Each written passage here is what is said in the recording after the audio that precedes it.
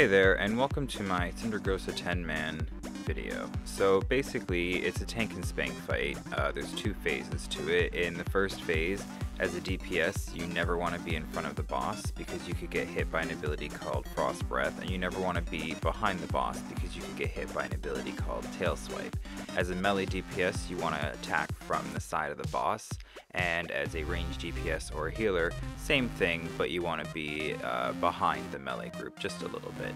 As for the tank, you simply pick up the boss and turn it and face it away from the group so that the positioning is set. You just do your damage and stuff. There are two debuffs that you do need to be paying attention to. If you are a melee DPS, you need to be paying attention to, there's like every time you attack, you have a chance to add this debuff to yourself with a physical attack, and it does stack, and basically the higher the stacks are, the more damage it will do to you until it fully wears off and goes away. So in order to get rid of that, you're going to have to stop doing physical damage just for a short period of time, or use something that gets rid of the debuff from you. And as a caster or a ranged DPS, or even a healer, the boss will put an ability on you called Unchained Magic, and basically the way that works is it picks two people, and whenever you cast a spell with that debuff on you, you will gain a stack. X amount of stacks will equal X amount of damage, so one stack has its own amount, just like 3 stacks would have 3 times that amount. So it's important that you're watching your debuffs, whether you're a melee DPS or a caster DPS, and you're allowing those debuffs to wear off so that they don't kill you. As a caster on normal mode, it will only attack yourself, but if the debuffs are too high, you can kill yourself with it. The other ability that the boss has is an ability called Blistering Cold. What she will do is she will pull everybody into the middle of her and then start casting Blistering Cold. You have to run about 25 yards away from her in order to avoid the Blistering Cold. The best thing you can possibly do is just run away until you see the ability go off, unless you are more comfortable with positioning and you know where to stand. Another thing to pay attention to as a ranged DPS or a caster, you don't want to be standing too far away from the boss when she does the pull, because if you're really far away and she does the pull, you're not going to have enough time to run away from the Blistering Cold because you will have spent too much time in the air flying to the middle of the boss. That might sound a little bit complicated, but basically don't stand too far away. So the other thing that she will do in phase 1 is she will fly into the air and she will pick 2 targets and hit them with the Frost Tomb. Basically, they need to spread apart in designated areas and get hit with the Frost Tomb individually, and then you will have to, for the people who are outside of the Frost Tombs, you'll have to look around the room and look for a small white circle, and there will be 4 of those at a time, not 4 at a time, but there will be 4 individuals, one after the other.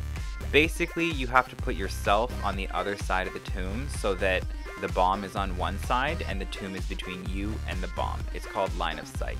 If you do this successfully, the bomb won't technically be able to see you, and therefore it won't be able to damage you.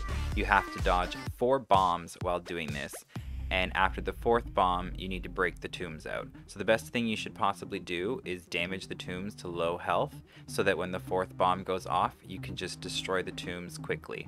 The reason this is beneficial is because the people who are in the tombs will start taking damage after the 4th bomb lands.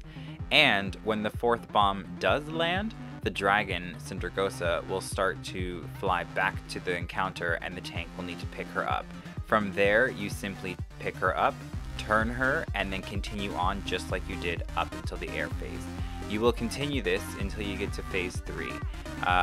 Basically, with phase 3, she will no longer fly into the air. She will freeze an individual instead of 2 people with her Frost Tomb, and that person needs to run into the melee group, get hit by the Frost Tomb individually, which would be beside her since that's where the melee is. All the melee would run out, and then the person gets hit alone, you go back in and you kill the Frost Tomb.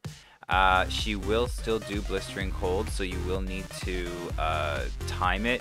Usually it's the 2nd Frost Tomb and then I think the 5th or 6th Frost Tomb, but if you pay attention to your DBM timers, you can see when the the blistering cold is coming and you would need to leave a frost tomb up.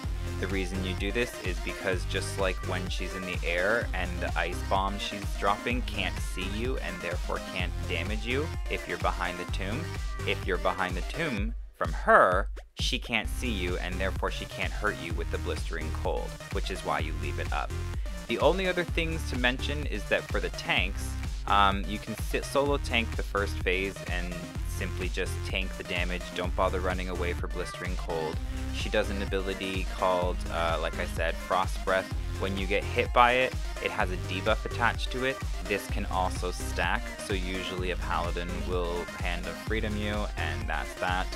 And then as for tank switching in the last phase, when the last phase starts at 35%, a new debuff gets introduced into the fight. It's called Mystic Buffet. It will add, I think, 20% increased magical damage taken, and it's a stacking effect. You need to get behind the frozen tomb to get rid of the effect because she can't see you and she can't apply it to you. So what the tanks usually do is after the first or second frost tomb, the off tank will go in and taunt off of the boss, and the main tank will run out and reset their debuffs by hiding behind a tomb. Once their debuffs have been reset and they no longer have Mystic Buffet, they will go back and tank again, and the other tank will just simply leave, reset their debuffs, back and forth, back and forth. The best way to keep track of when to switch is simply go, get rid of your debuffs, then tank, let the other tank get rid of their debuffs, they'll come back, and you just keep taking turns doing this until she is dead. The best time to Bloodlust in this fight would obviously be at 35%, but the main thing to pay attention to or to know for this fight on how to beat it on easy mode, in my opinion, is to understand that this fight is just about paying attention to the debuffs that are on yourself so you don't kill yourself, and getting the tombs in the appropriate position so you don't kill the raid. Other than that, it's a pretty simple fight. I hope I helped you guys a little bit if you're having any issues. I thought this explanation would be a little bit quicker, but here we are. But thank you guys so much for watching it with me, and again, I hope it helped you guys. Have a great day.